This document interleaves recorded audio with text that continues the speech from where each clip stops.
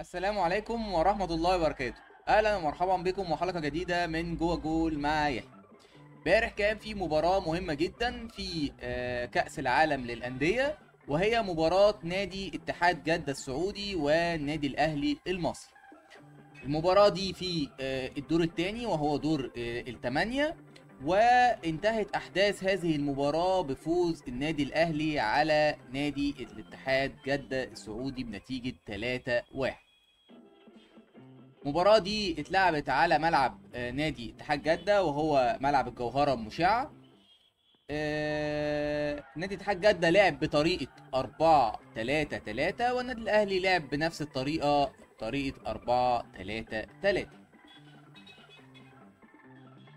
ابتدى نادي اتحاد جدة مباراة بتشكيل مكون من عبد الله المعيوف في حراسة المرمى رقم 1، خط الظهر عندنا 4، ناحية اليمين مهند الشنقيطي رقم 13، لعب باتنين قلب دفاع، حسن قادش رقم 15 واحمد حجازي رقم 26، ولعب ناحية الشمال بزكريا هوساوي رقم 12، ولعب بثلاثة في نص الملعب، فابينيو رقم 8 ونجولو كانتي رقم 7 وفيصل الغامدي رقم 16، ولعب بثلاثة في الخط الأمامي، ناحية اليمين رومارينيو رقم 90، ناحية الشمال كورنادو رقم 10، ورأس حربة صريح كريم بنزيما رقم 9.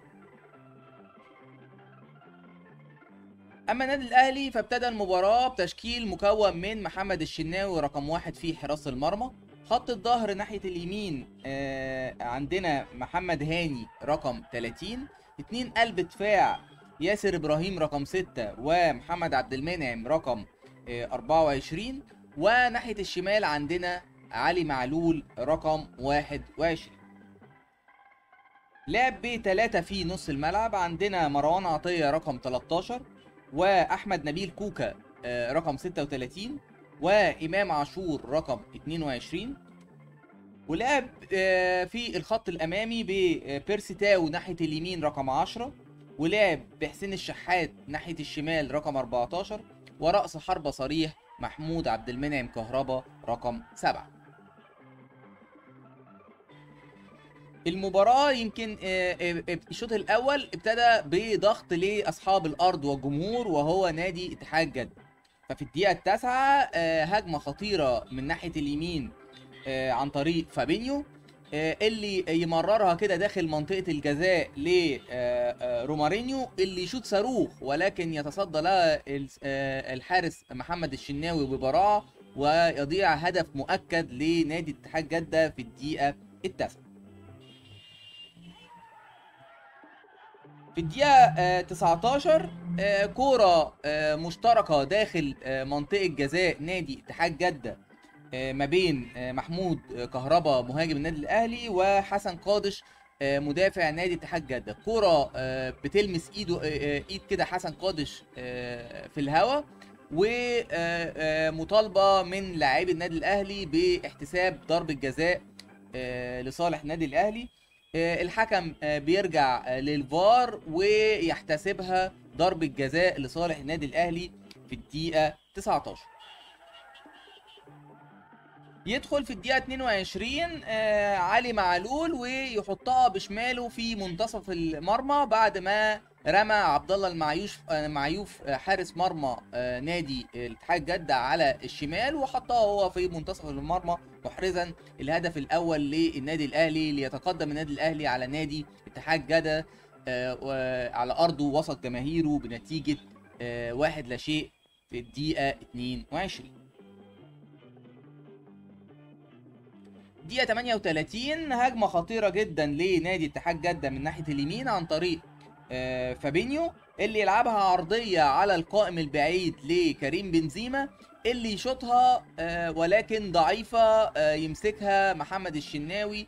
ويمكن الكرة دي كانت خطيرة جدا، لو كان استلمها كريم بنزيما وشاطها كان هيبقى فيها كلام تاني، لان الكرة كان يعني جات له على القائم البعيد مستريحة قوي، وكان ممكن يوقف ويشوط، ولكن فضل ان هو يشوطها من مره واحده وراحت ضعيفه في ايد محمد الشناوي.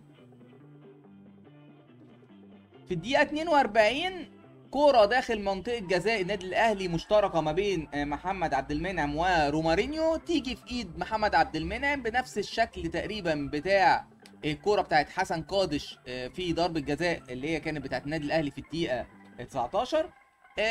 مطالبه من لاعبي نادي اتحاد جده بضربه جزاء. الحكم بيرجع للفار ويستدعيه ويرجع ويحتسب ضربه جزاء لصالح نادي اتحاد جده في الدقيقه 42.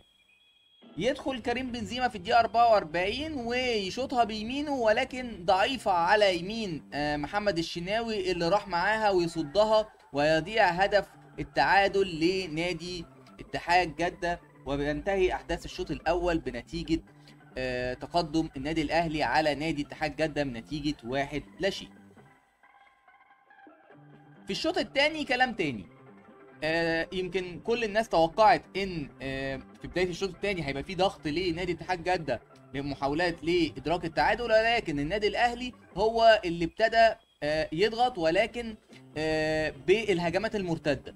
يعني كان بيقفل صح وبيلعب بدفاع متقدم بعد منتصف ملعبه ب10 ياردة، وكان بيخطف الكرة ويلعبها للامام. وفعلا في الدقيقه 59 كرة اتقطعت لمحمد هاني اللي يلعبها يسقطها طويلة في اتجاه محمود كهربا على حدود منطقة جزاء نادي اتحاد جدة، يستلبها بظهره ويلف ويلعبها على شماله لحسين الشحات المنطلق من الخلف للأمام، اللي يدخل منطقة الجزاء كده ويستنى ويهدى على كورته. كله افتكر انه هيلعبها بالعرض، ولكن حطها بيمينه جميلة مركونة على شمال عبد الله المعيوف، ليتقدم نادي الاهلي على نادي اتحاد جدة بنتيجة 2-0 بعد مضي 59 دقيقة من عمر المباراة. بعدها ب3 دقايق وبالتحديد في الدقيقة 62 هجمة خطيرة للنادي الأهلي عن طريق حسين الشحات، يلعبها يمررها كده على شماله لمحمود كهربا المنطلق من الخلف للأمام، اللي يدخل منطقة الجزاء وشبه منفرد كده بس من ناحية الشمال، عمل إنه هيركنها في البعيدة، راح لعبها لورا غير متوقعة تماما لإمام عاشور على كده حدود ال6 يارد، اللي يحطها ببطن رجله كده مركونه في الزاويه البعيده على شمال عبد الله المعيوف، ليتقدم النادي الاهلي بثلاثيه نظيفه في الدقيقه 62 وسط ذهول جماهير نادي اتحاد جده من اللي بيحصل في الملعب.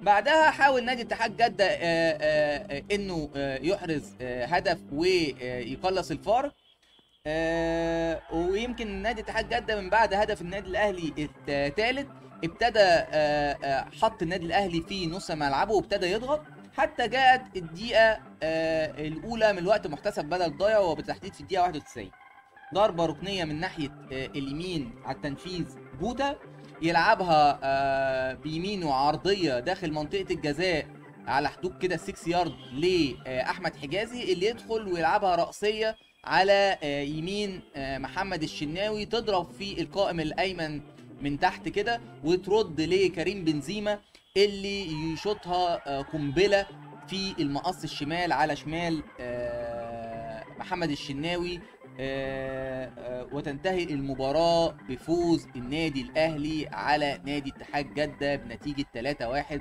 ويتأهل النادي الأهلي إلى دور قبل النهائي لملاقاة فلومينسي البرازيلي بطل جنوب أمريكا الجنوبية، والمباراة دي هتقام يوم الاثنين القادم 18 ديسمبر بمشيئة الله.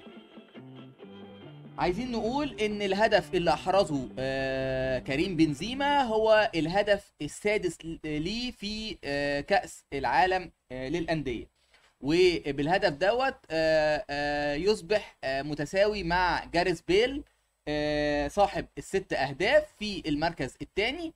طبعا صاحب المركز الأول هو كريستيانو رونالدو برصيد 7 أهداف. مبروك للنادي الاهلي وهارد لك لنادي اتحاد جدة السعودي. النهارده ان شاء الله في مباريات مهمة جدا في الدوريات المختلفة. عندنا مباراة مانشستر سيتي مع كريستال بالاس في تمام الساعة 5 بتوقيت القاهرة. عندنا في الدوري الاسباني مباراة اتلتيك بلباو مع نادي اتلتيكو مدريد في تمام الساعة 5:15 بتوقيت القاهرة. وعندنا مباراة فالنسيا وبرشلونة في تمام الساعة 10 بتوقيت القاهرة. دي كانت آخر حاجة معانا النهاردة. نلقاكم في حلقة قادمة من جوه الجول مع يحيى، والسلام عليكم ورحمة الله وبركاته.